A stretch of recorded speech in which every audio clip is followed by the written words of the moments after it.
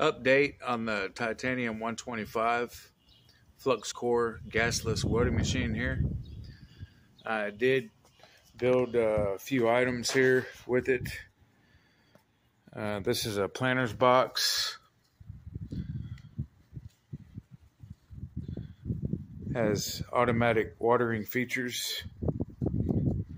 I drilled holes in the PVC pipe there all around,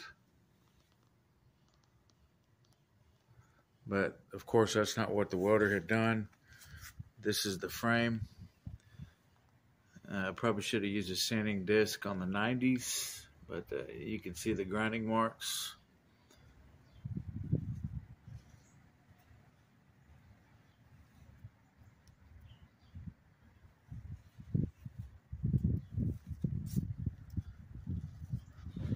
And this is what I had built with the Titanium 125 flux core gasless welder here.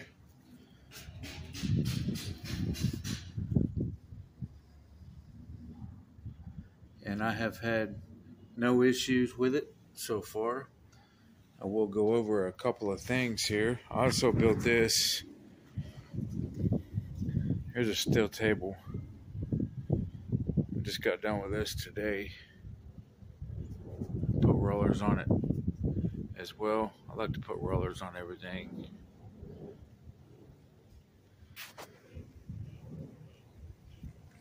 That weld didn't turn out too well. A lot of the welds I just ground down.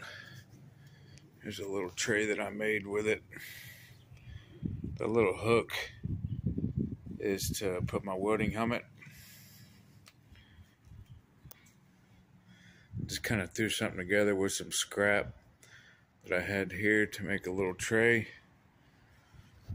Should have 45'd the angles here, would have looked a lot better, but I can always stick pliers in there, whatever I need to hold it. Always looking for stuff to hold items. Just built my cross member bar here. Supports for the legs. Up underneath, I really didn't try to clean up the welds that much. Not like I did here on the outside edges. 45 the corners, welded all that up.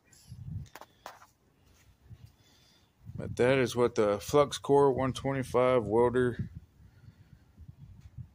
has done as well. Give you a better look here at the table rollers.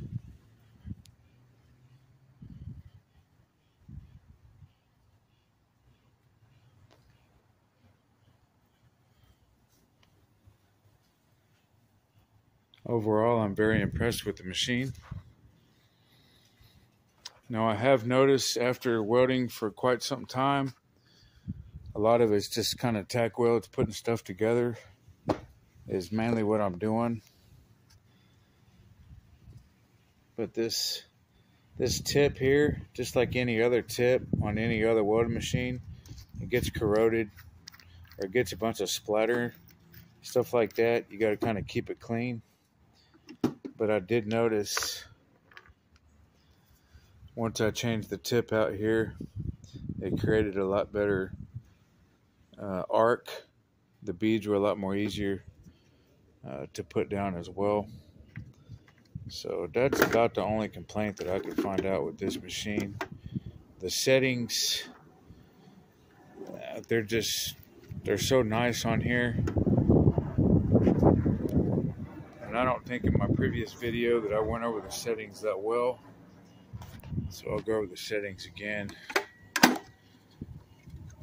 I don't think you could have saw them that well or seen them. There's the settings right there.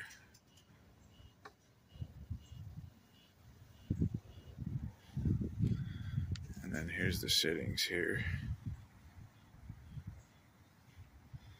I also will say that this gun for me just seems, I mean, it's okay, but it just seems kind of cheesy.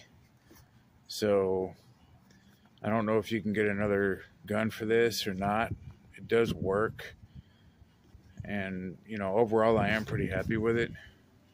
But if I was going to sit here and nitpick, I would say the gun is really not that good. But overall, functionality wise, it does perform very well. Almost went through a whole spool of the 035 Vulcan wire. Also, on my previous video, I didn't go over this too well, and this, I did say not to tighten it too much. And this here, if you try to over tighten it, it has a stopping point where it does not over tighten. So this, you can pretty much go all the way down, and it has kind of its own, like I said, stopping point, at least from what I can see. And this here, it's very important not to, there's a spring right up in here. I don't know if you can see it. That spring is like a tensioner.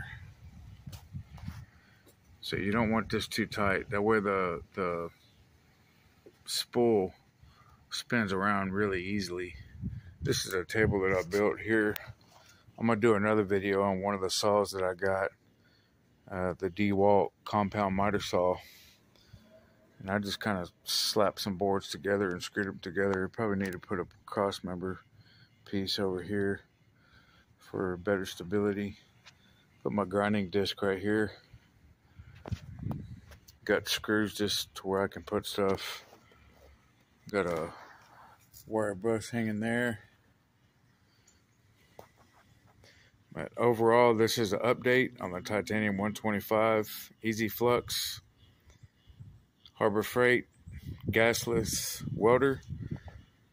Used it some more, built a couple items. I'm very impressed with it.